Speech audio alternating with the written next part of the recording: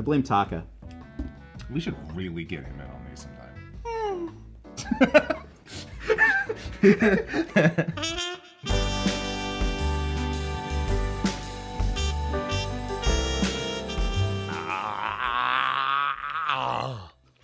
Good morning. I'm about to do something that no one has ever done before. Do a commentary track where I'm involved. I'm shooting from the hip right now, all right, folks? Okay, so like Kaiser Neko and Lani Pater, Nick and Scat. Okay, they decided to be like, hey, Taka, we're gonna do a commentary track. Oh, that's awesome. I can't believe you've done this. Yet it's happened. So Kaiser Neko and Lani Pater, they sat in a room and they're like, you know what? Fuck Taka. But Kaiser's like, yeah, but not really, but yeah. I don't know who started it.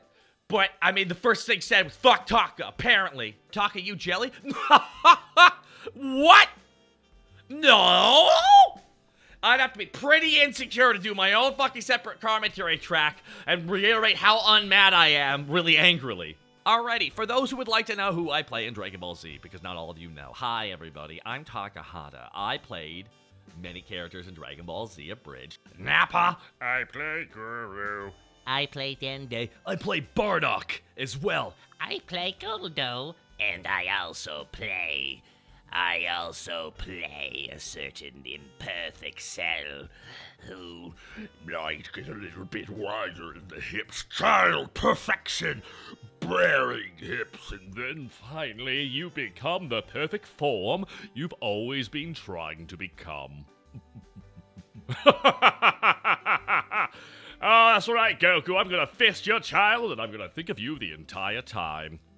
I also, you know who else? What else I did? I also wrote the fucking show with them. Okay? Now, Dragon Ball Z Abridged came out in 2008? I think.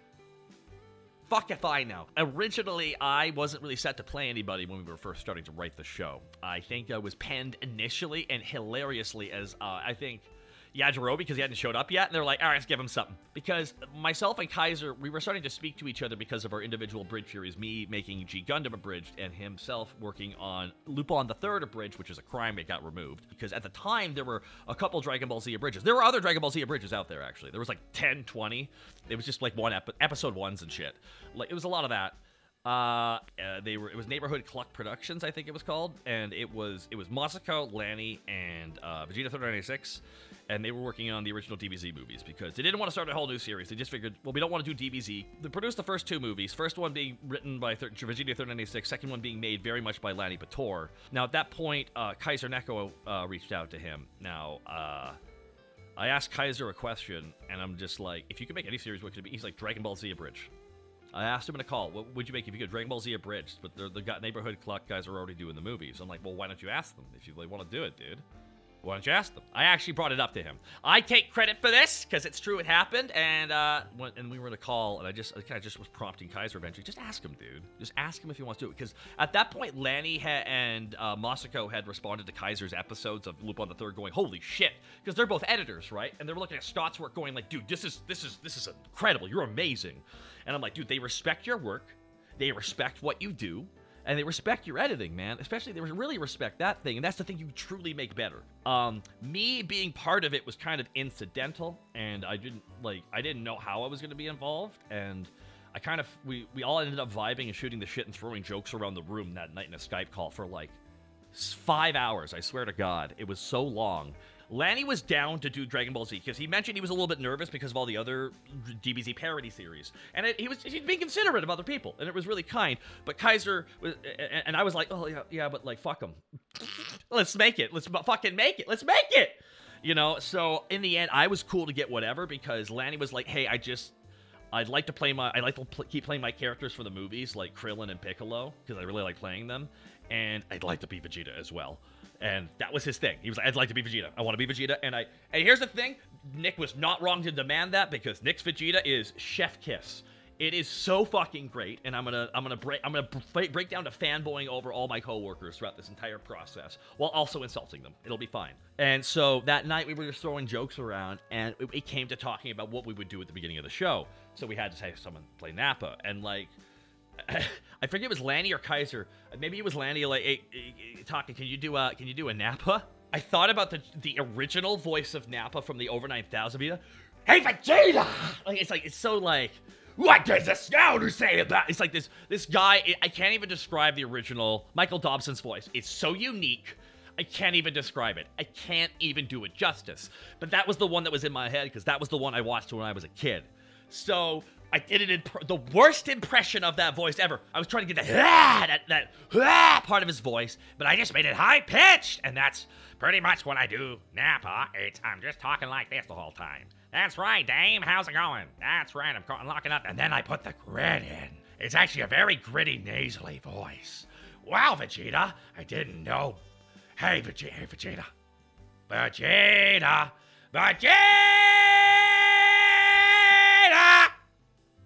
PP butt sex vagina. So in Season 1, I do a bunch of extra voices, but my character I play is Nappa. Now, what this made me discover as a writer was that essentially, if I could place myself in the writing, I could write better, almost like I'm in the moment. I can write for other people as well, but I really enjoy writing for myself in the moment too, to come up with something organic. So like, abridging was really like a natural like thing for me because I'm such a fan of animated comedies and everything. So, yeah, and that's kind of how we got started. Thank you so much, guys. All right, now let's get into episode 1. Now, real quick here, we're opening up with a very oddly dated joke, but this first episode, the audio, guys, and I know Scott's already griped about the audio, but it's the first episode. Also, this is the first episode, and I want to talk about the writing of this one real quick before we even start. Sorry, guys. We did not have a writing team yet. We didn't have definitive writers. We're trying to put a team together, so we kind of had the original writers from the Neighborhood Cluck movies. So, a lot of varying styles in the room, but the problem is you really need to peg down a particular style. It's one of the reasons why some of the comedy's all over the place in the first episode, and we really didn't have a definitive team or direction until episode 2. Because I think we reflected upon episode 1, and I'll go into that here after I hit play here. Also, random humor, exactly. It's got to have a purpose. Oh God, no, my marijuana patch. My carrot patch. Yeah. Hello and welcome to Earth with Open Bar. Holy crap, it's Sonic the Hedgehog. Okay, so that open bar joke is a reference to one of Kaiser's continuous jokes on his own individual abridged series. So you can tell, yes, I'm keeping it there, everybody. We're just right out the gate. This is it's every old abridging style. It's like we can't even do a cutaway to something. We just, how about that thing? Huh? First episode. Better think of something cool to say to make him stop. Hey, you! Genius, Farmer. Genius. I don't hate Farmer with shotgun. Protect me, gun. Hey, no. Bad human. Yeah, but I voted for Bush. Oh, boy. Bad human. So this is why Dad said I couldn't keep a pool. See, right out the gate here, that a pool joke is like, no one knows who a pool is. No one has any fucking idea who that is. It's an example of, like, just too much irreverent humor. Like, this is not me throwing anybody on the bus. It's just some people are just like, you know what? We should talk about characters who aren't popular. Okay. And there's a bit of that in this episode. And the pool joke, I hate it. I fucking hate it. God damn it. I don't know why we did that. This is, again, first episode, so I only chimed in every now and then because I didn't want to overstep in writing. You know what I mean?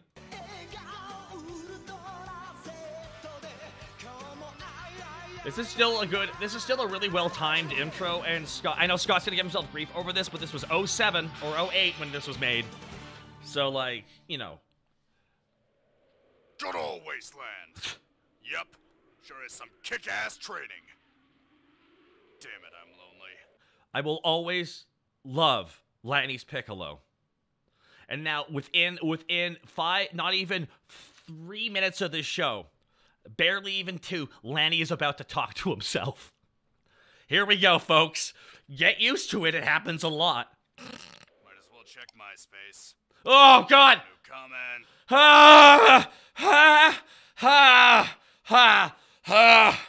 We're gonna get through this. We're gonna get through this. We're gonna get through this. We did the Twitter joke with Alucard. It's the same thing.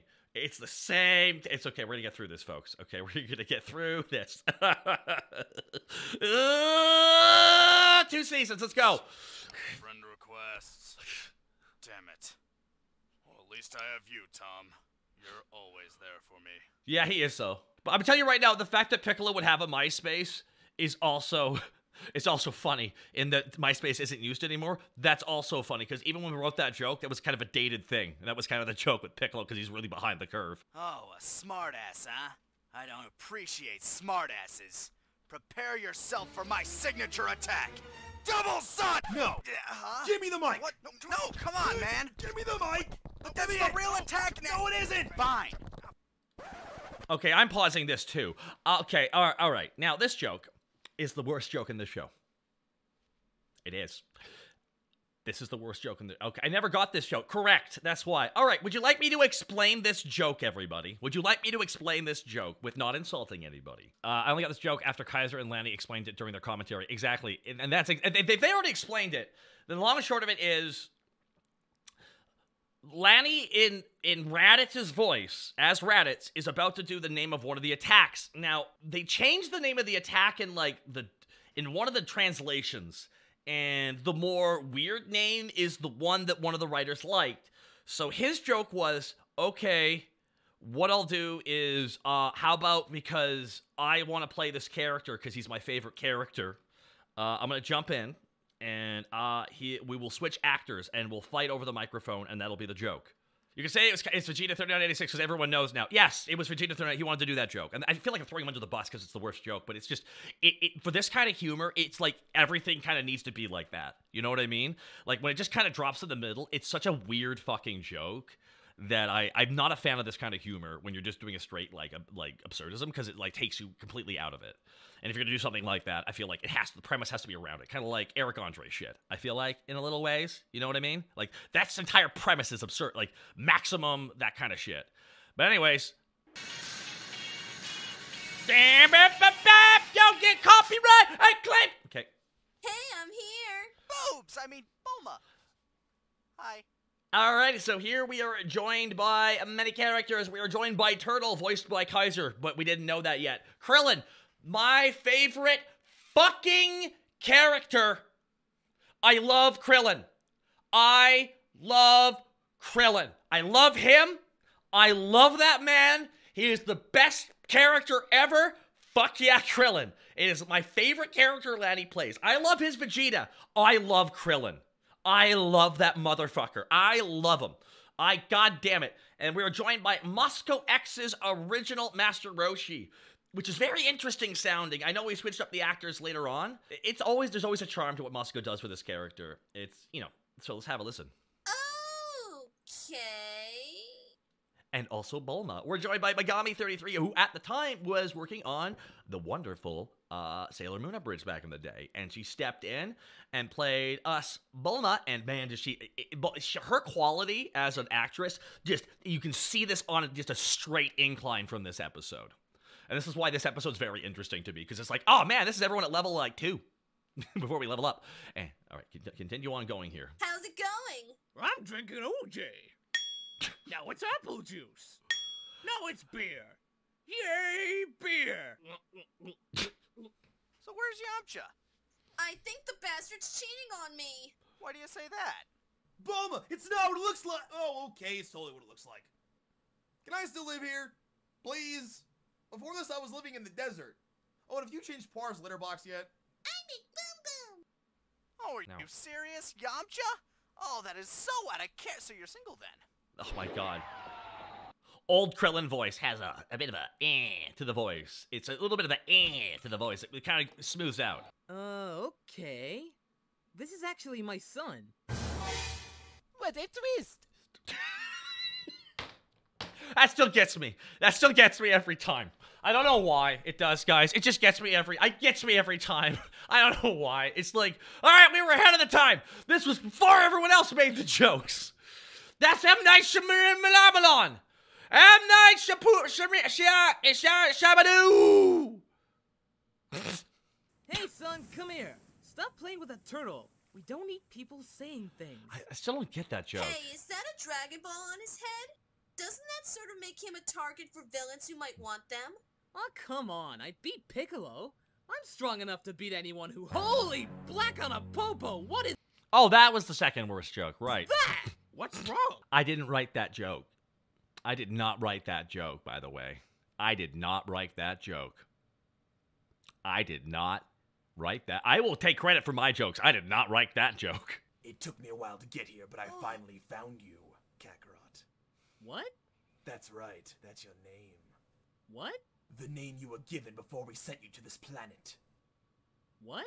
You hit your head as a child, didn't you? What? Oh, for God's sakes, listen.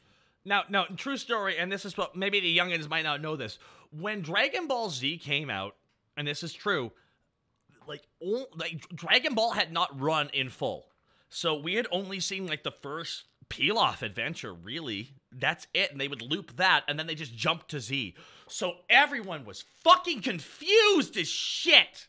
Like, on top of this already being confusing if you had followed Dragon Ball up to this point, what a mindfuck this is in general, imagine not even seeing all of Dragon Ball and having that happen. And that's what my gen had to deal with. It just went from episode like 1 to 13, Z. I was like, whoa, wow. And then talking to Tien, yes, we used to be rivals. Were you?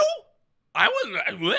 Only watch Z, who dis? That's literally what what happened to a lot of people. Is they never actually watched full Dragon Ball. So I think we make a couple jokes regarding that because I just didn't even know what happened in a lot of Dragon Ball until I started writing Z. I had to learn everything. It was like, holy shit, they didn't put any of this on TV. Red Ribbon Army, I would have loved that. And to top off this expositional onslaught, I am your brother. Now this is one of many. You're his brother, huh? Wow, that must mean you'll be involved in a lot of future events, right? Fourth wall breaky. Right? It begins!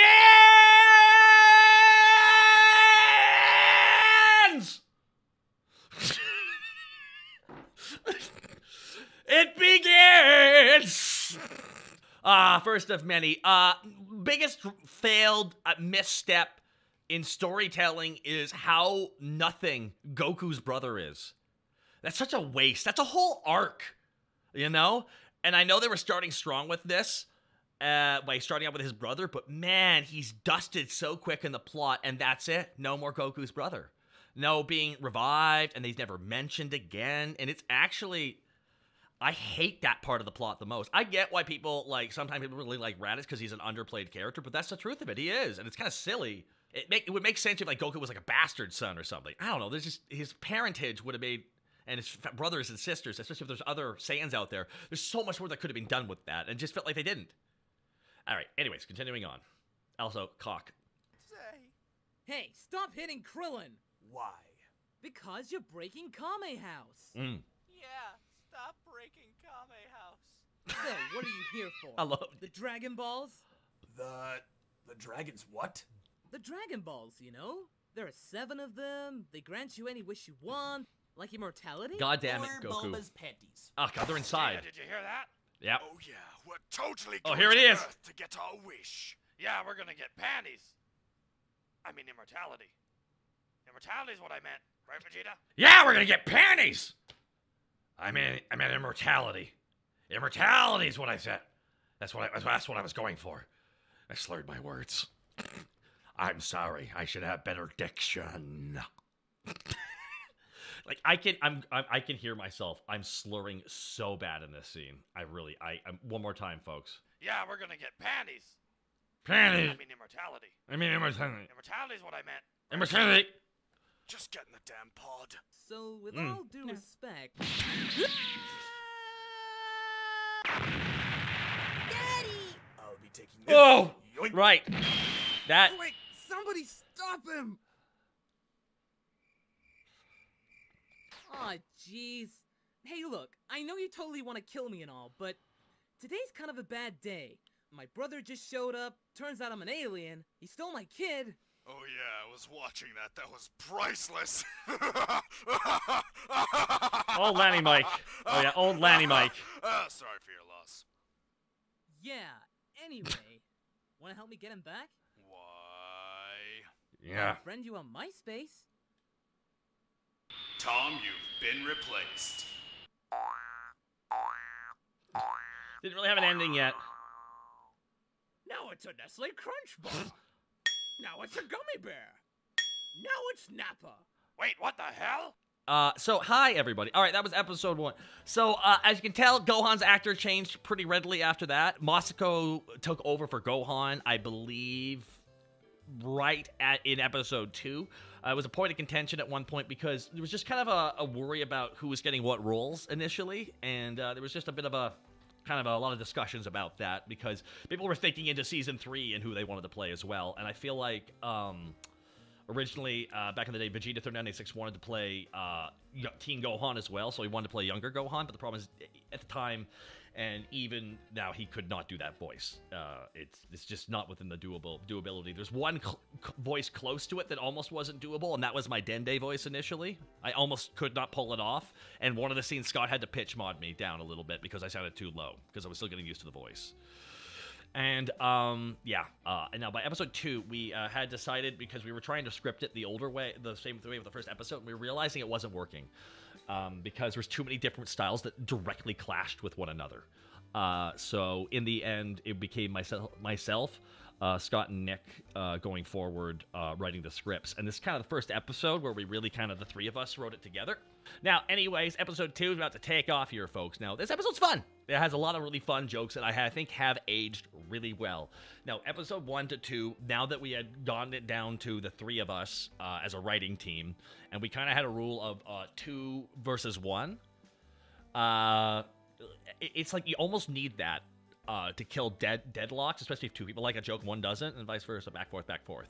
So it's one of the reasons why this episode, I think, it's a quality jump. It goes like, it was just skyrocket here. So let's take it away, folks. And your dad spit you out as an egg, right? What about it? Are you a Yoshi? Nailed it, Masako. Yes, Goku. I'm a green fucking dinosaur. Can I ride you? This is funny. That's still funny. That's a funny joke. I really like that.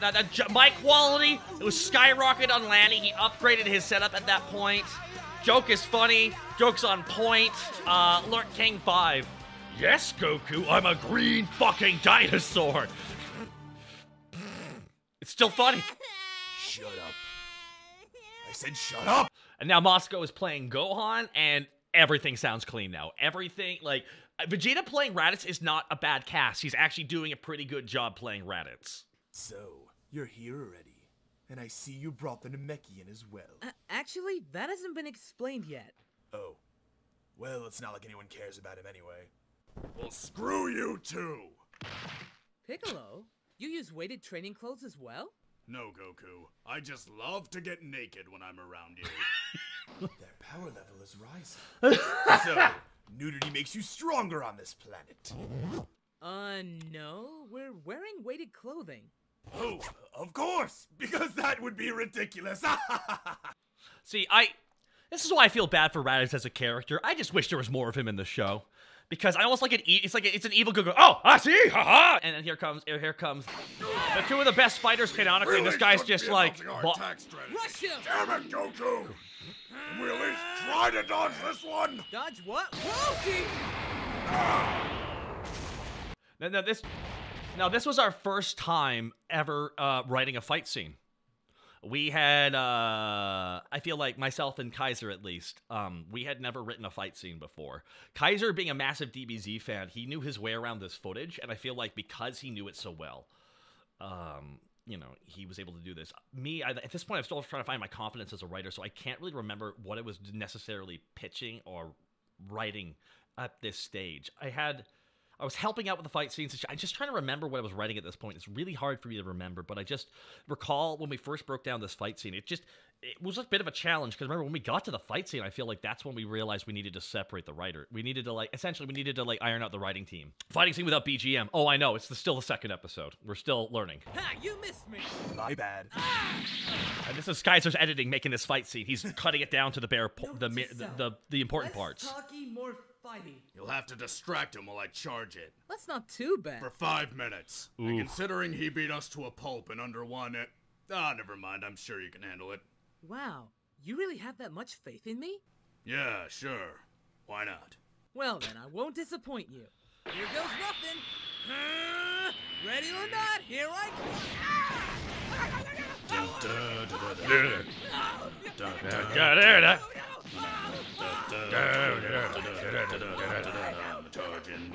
I'm trying to remember if this might have been my pitch, that Goku just gets beat up to that. Let me go. Perhaps on second thought, a whole 5-minute startup time for an attack is pretty abysmal in terms of usability in battle. Got your tail. Again. Please let go. Well... Ow, spine. Ow, ribs. Definitely ribs. Disregarding the Namekian, Yoshi. I'm not a goddamn Yoshi! Well, you said you were. It's called sarcasm! What's that taste like? Damn it, Goku! Stop! Aces. Again, Lani is crushing it as Piccolo. Ignoring me! Ah, my ribs! I think you broke my ribs. Stop ignoring me and die! It's like a Homer Simpson joke. No, my space bomb! Ah, my space armor! We get it, you're from space! Uncle Raditz is pissed! We here at Team 4-Star do not condone child violence. We do, however, find I don't really. Depending. Now die! Full Nelson! My God, a full Nelson! That won't work on me. I'm Raditz. Great read from Vegeta. Good. Just make sure you give me a signal before you fire that thing. I'm right behind him. My headcanon is Piccolo actually did intend to kill Goku. I'll give you a signal. It'll be the last signal you'll ever get. Well, okay, as long as he's still a villain, technically. Here we go. Mikaseppa! Oh, to hell with it! Special beam cannon! Is that what you're gonna yell out when you... Oh, God! Lani playing the Ricola guy and nailing it. Damn it! And there was no way I could have gotten out of there. You know, you could have flown. Damn you, hindsight! Yep, that's it. And Raditz is dead.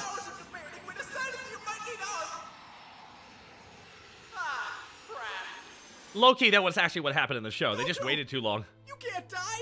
Here, I brought a sensu bean! I don't think that's gonna work. Why not? I sort of have a hole in my esophagus. Wait, then how are you breathing? Goku? It's not. It's like chest or whatever. Sternum, technically. Whatever. Fuck it. Second episode. Holy crap. I'm not the first person to die in this series! Damn it, Krill. What? Too soon! I can't believe he's gone. Yeah, pity that. Listen, he didn't have the best microphone at the time, and he had to really back off that microphone. But for this one, we didn't have an explosion going off so you could hear it, but this one, you're going to hear the broom, so he's really far off his mic on that. But here's the thing. We're just starting out. We don't have proper audio recording setups yet. Not fully. Wait, what the hell? You can regenerate? Yeah, and you know what else? What? I didn't go on mine. Somebody stop him! Damn it, Roshi! Shut up, Krillin. Oh, and there was our response. And there was our response to people really liking episode... Gohan, do a headbutt! Do you get this reference?